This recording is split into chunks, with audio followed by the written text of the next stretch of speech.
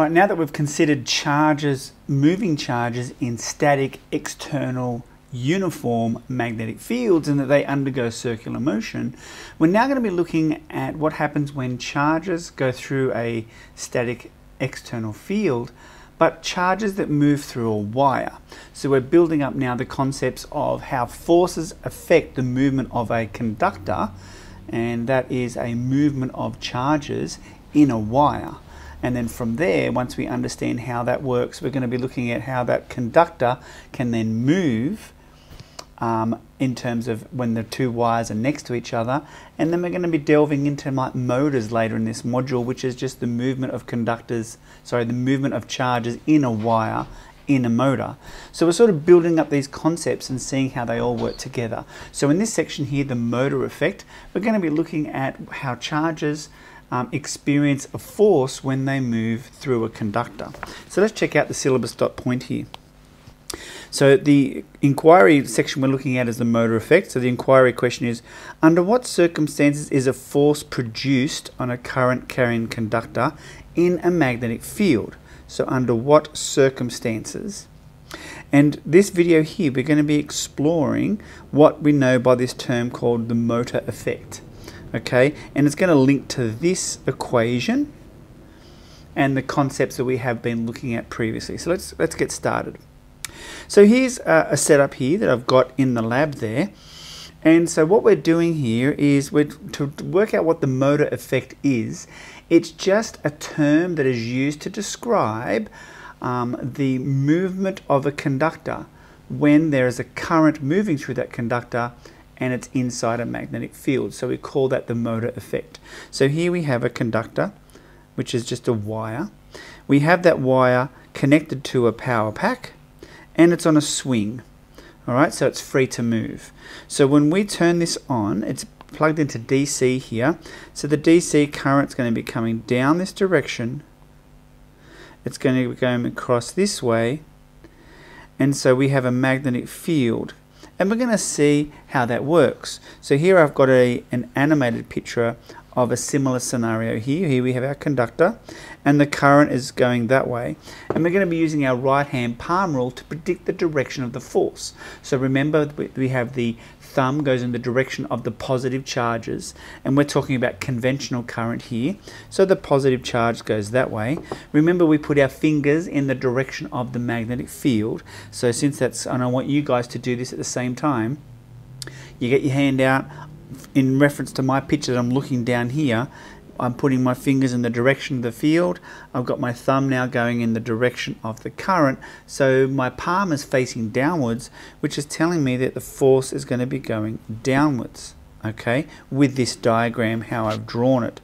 So this is our relationship here. And remember, these are all 90 degrees to each other. Very important. And we're going to reinforce that point. So let's watch a little video here of what's going on. Remember, the North Pole's at the top, the South Pole's down the bottom, and the current is going that way. So let's watch the video and see if that happens. Okay, so here we go, we connect it. And yes, well done, it's going forward. What happens if we switch the field around? So let's switch the field around. And if we switch the field around, that means your finger's now going in the opposite direction. So that means it should be going backwards. And of course, it goes backwards. So we can use this right hand palm rule to predict the direction in which a conductor will experience a force when there's moving charges going through it. Okay, and that is called the motor effect. The motor effect is the movement of a conductor as a result, or the force that that conductor experiences as a result of moving charges inside a magnetic field. So let's look at this one here. Now there's lots of ways, this comes from a station that I normally do in the lab, but they can ask questions like this in multiple choice questions. They may tell you that the current is going in that direction there, but they don't tell you the polarity of the magnets. So let's watch the video, see which way that the swing moves. Does it move forward, does it move backwards, and then use that knowledge to find out the polarity of the magnet. So let's watch and see what we get. Alright, how did you go? Did you get this? Right, the current was going that way. It moved backwards, so you get your right hand palm rule. You put it in the direction of the force, right? So you put your palm in the direction of the force, which is back towards the horseshoe magnet. The thumb is in the direction of the current, which means your fingers are moving in the direction of the field. So that means the top of this horseshoe magnet is the North Pole. So let's draw that in. So we've got the North Pole there, and that means, of course, the one down the bottom is the South Pole. Okay, and so what we're doing here is we realize that the field is going down like this. Okay, and then the movement of the force that it experiences is back toward the swing experience is back.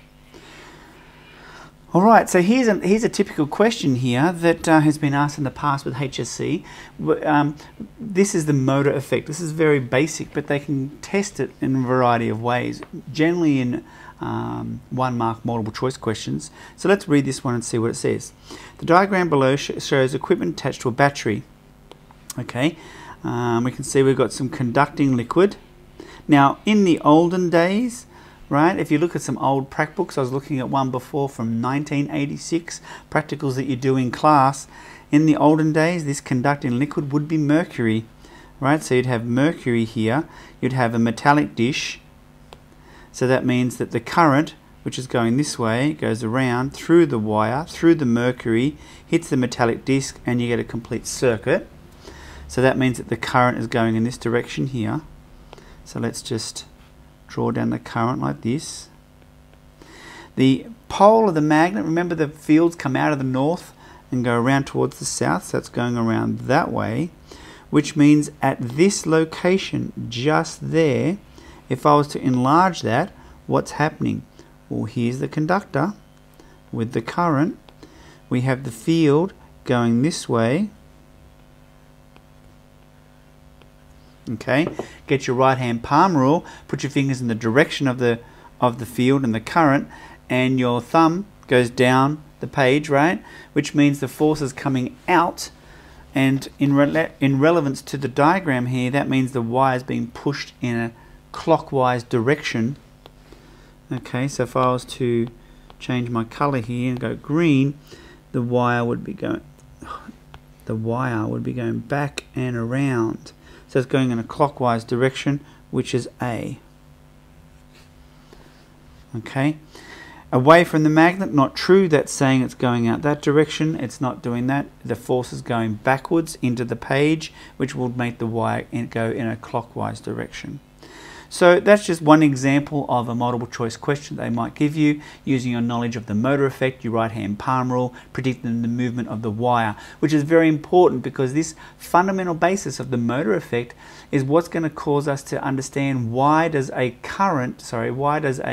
conductor move inside a motor. And that's a very important concept. So that's it for this video. Make sure you take plenty of notes. Check out the questions at the end of this video. Well, what I should mean is the video underneath this one, because we're going to be putting questions that test your knowledge within the video.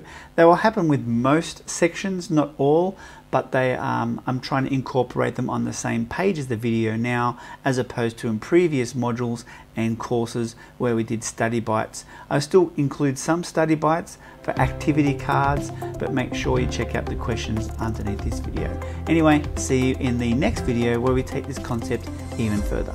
Right, before we go to the next video, I want you to check out more courses that we have here on our YouTube channel, which are just small snippets from the actual bigger courses that we have on theflipteacher.com. Of course, with all of our courses, we try to incorporate practical sessions. We have study cards, we have posters that you can print off and stick around your room and do a lot more. We have up to 68 or more videos per course. That's like 9 to 10 hours of material that really delve deep into the syllabus and looking at essential content, skills, mathematical manipulations, and a lot more. So if you like that, go over to theflipteacher.com and check it all out, and I'll see you in the videos.